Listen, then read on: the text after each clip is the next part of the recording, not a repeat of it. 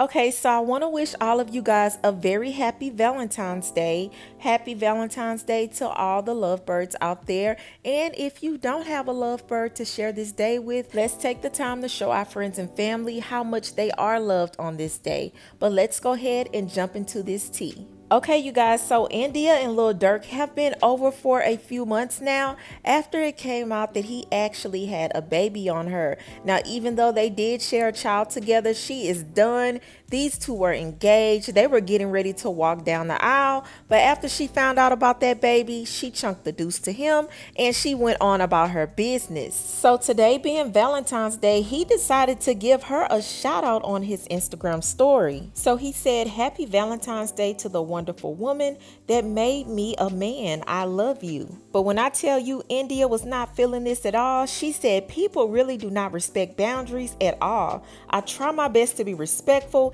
and not put on a show, but people don't respect my choices." And then she added, "Let it go." Now it seems like India is really done with Durk this time, but some fans just do not want to believe it. She had to get a fan all the way together. This person said, "India, if you went back, it's okay. Don't front for the net on that man's top like that."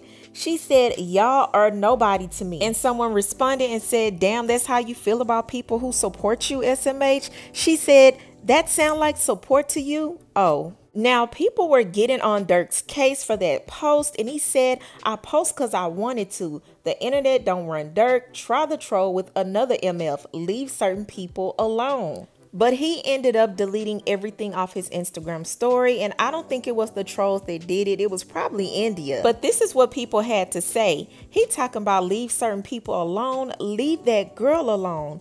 India is done. Trust. They'll be back together. Happens all the time. He hurt and I'm here for it because all women ain't gonna stay just because you have money. Respect takes you a long way. And it's so interesting that he's talking about the woman that made him a man, but look how he repaid her. I mean, he would always brag about the great woman that India is and how he's never met a woman like her. So he had a woman that he knew was special and that you don't come by every day, and he treated her like she was nothing. I mean, this man had a whole baby on this woman. These two were getting ready to get married. And you better believe Durk is really hurting on the inside. I mean, he ruined a great relationship, and it doesn't look like India is coming back, and I guarantee you this man is going to feel that hurt for the rest of his life. I don't care if he gets another woman. I don't care if he marries in the future. He will always regret losing India. But I'm very proud of India. I mean, a lot of women would have just accepted the baby and stayed with the man